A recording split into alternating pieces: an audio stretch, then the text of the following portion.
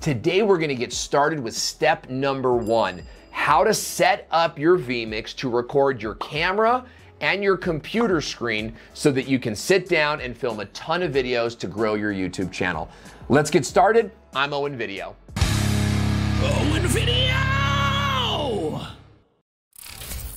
The first time you open up vMix, and every time you open up vMix, you'll see this screen. This black box on the right tells you what's on your screen or what's recording now. This black box on the left will tell you what's coming up next. These commands in the middle are your transitions. I never use these.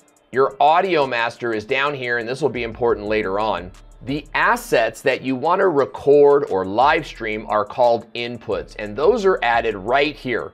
They're automatically labeled as 1, 2, 3, 4, 5, and so forth. And I'll be showing you how to add these and customize these throughout the series. Now, with vMix, you can save individual projects and open them as you need them.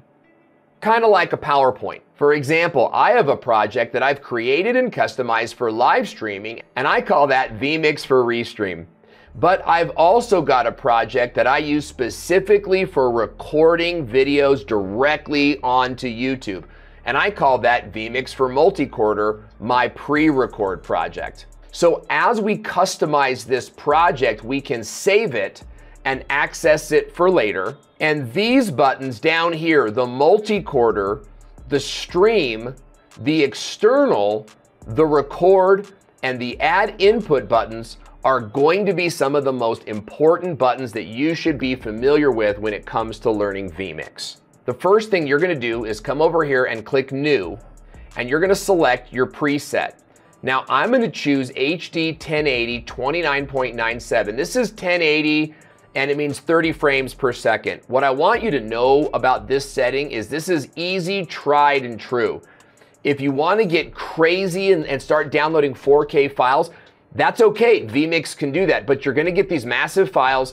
It's gonna take your editor longer to download them, longer to edit them, longer to process them, and your audience really isn't gonna see a huge difference unless they're on a giant 4K screen. So for YouTube, let's keep it at 1080 by 30, and then for live streaming, we can talk about 2160. We'll talk about this in another video. I'm gonna select my preset and click OK. And now what I'm gonna do is set up my first input. Right now, vMix gives me these two blank inputs, but I'm gonna hover down to the lower left-hand corner and click Add Input. Then I'm gonna click on More. Now I'm gonna click on Camera, and I'm gonna set up my first camera. So I'll click this drop-down box here. I'll select the camera I want. You'll notice that my resolution is correct. The camera is audio enabled, but we'll come back to your audio in just a moment. And I'm gonna click OK. If I did it correctly, you'll see that I've got the camera now appearing here. You'll see my audio is in green, and you'll see that the green audio button is clicked. I'm gonna click it again to turn off the audio, and you'll see the audio goes to a light blue. If your audio is light blue, it means it's not turned on. Come back to audio, make it green, and you're good to go. Now let's set up your computer screen so that you have the option to record your screen as well. So now we're gonna set up a screen share so that you can film tutorials, PowerPoint presentations, or whatever else you want. So we're gonna come back under Add Input, and we're gonna click More. We're gonna come to NDI Desktop Capture and hover to Local Desktop Capture. This will give you the option of choosing a display screen, but I can also pick an application browser depending on what my goals are. For today's purposes, I'm gonna capture Display 2 and click OK. And now you can see that I'm recording my entire screen, and I can record multiple web browsers like my website. I've got my Instagram page here. And by the way, you can scan the QR code in the middle if you want to follow me on Instagram. So now that you've got your camera and your screen share all set up, you can use the cut button inside of vMix here to switch back and forth between the two frames. Now that you've got your camera and your screen share all set up in vMix, you're ready to start recording. You can also record multiple cameras and multiple screens using the multi-quarter feature, which I will cover in another video, so you can click up here to watch it. And if the video's not there yet, we haven't made it, so be sure to subscribe to the channel. But before you're ready to start recording videos, we need to pay attention to the sound. Notice how when we're on input 1, the green audio bars here are telling us that vMix is recording the audio. But when I switch to the screen share, the green bars go away. So we need to dial in our audio mixer settings so that whenever I'm recording the screen share, you're also getting the camera's audio. To do that, let's switch over to the audio mixer here. But before we do that, we're gonna save our project, because if vMix shuts down or you X out, none of your work will be saved. So we'll hover over to the save button. You'll pick the folder you wanna save the file in, and I'm gonna call this one vMix YouTube 1. I'll click save, and now I'm gonna come over to my audio mixer and I'm gonna unpin it so that it appears as a secondary box on top of vMix. This green box on the left is my master, and I want this to be green all the time, because that means no matter what camera I'm on, the audio is always recording. This is a look at my audio from my camera input. Notice I have some buttons here on the side, and notice that the audio is in blue. So I'm gonna click the speaker button, which gives me green bars on both tracks. So I'll X out of the audio mixer. And when I come back to vMix, I can see that my green bars appear with the screen capture footage. So now I'm ready to create my recording settings. To do that, let's hover down to the bottom of the screen where it says record. This is where you're gonna dial in your settings for easy one-touch recording. But let me really quickly explain these other buttons too. The external will send what's ever in the main camera here out to your computer as your main webcam. So this is where you can do some really cool stuff with like your Zoom camera and some other fun things. Stream is how you live stream, and multi-quarter is how you record multiple inputs all at one time, regardless of what is in this window here. But today we're gonna start with the record feature, which gives you two different options.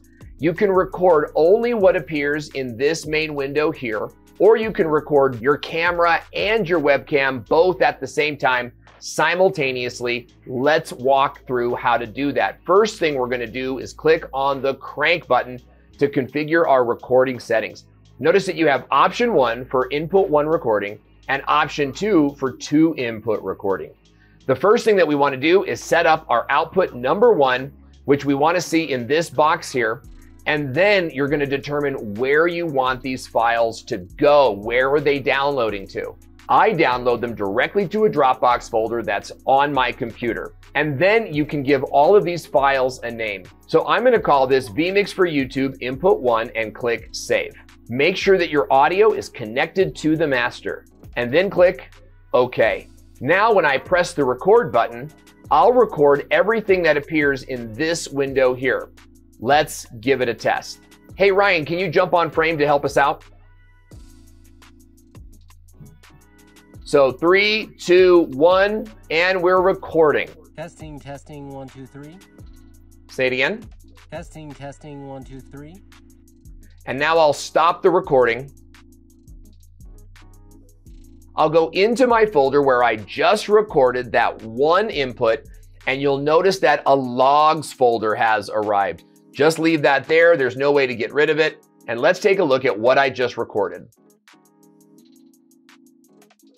Testing, 1, 2, 3. Great. And it worked beautifully.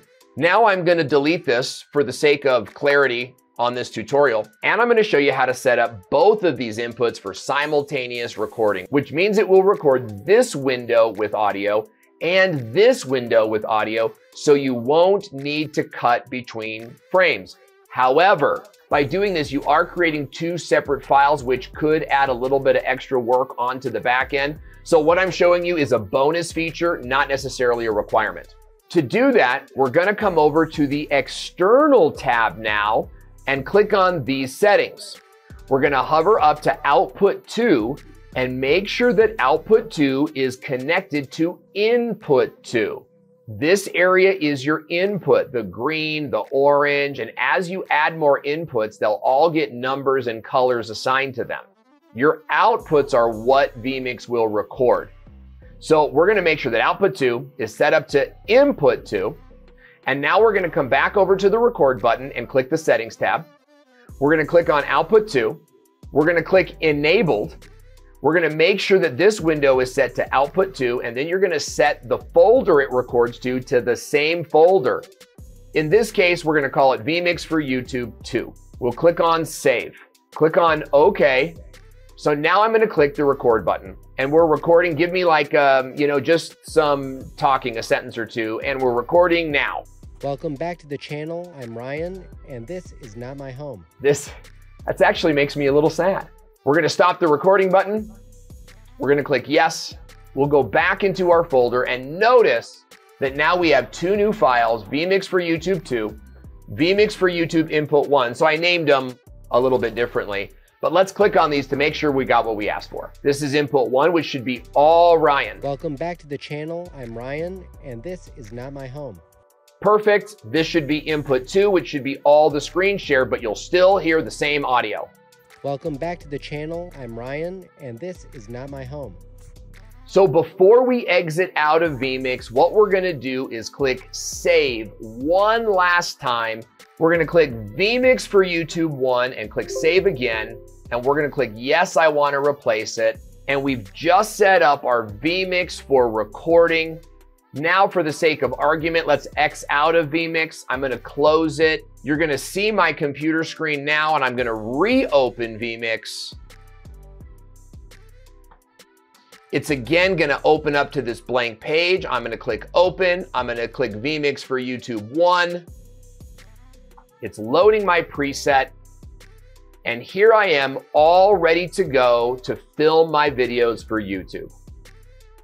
I hope that you found this training video helpful. We tried to make it clear and concise and to the point. And when I was getting started with vMix, there really weren't a lot of training videos that helped me get started. That's why I created an entire playlist of videos on how to use vMix to customize it for your YouTube, for your live streaming, to be more productive. And you can dig into those videos by tapping on your screen now. Thanks so much for watching. I'm Owen Video, and I'll see you in the next one.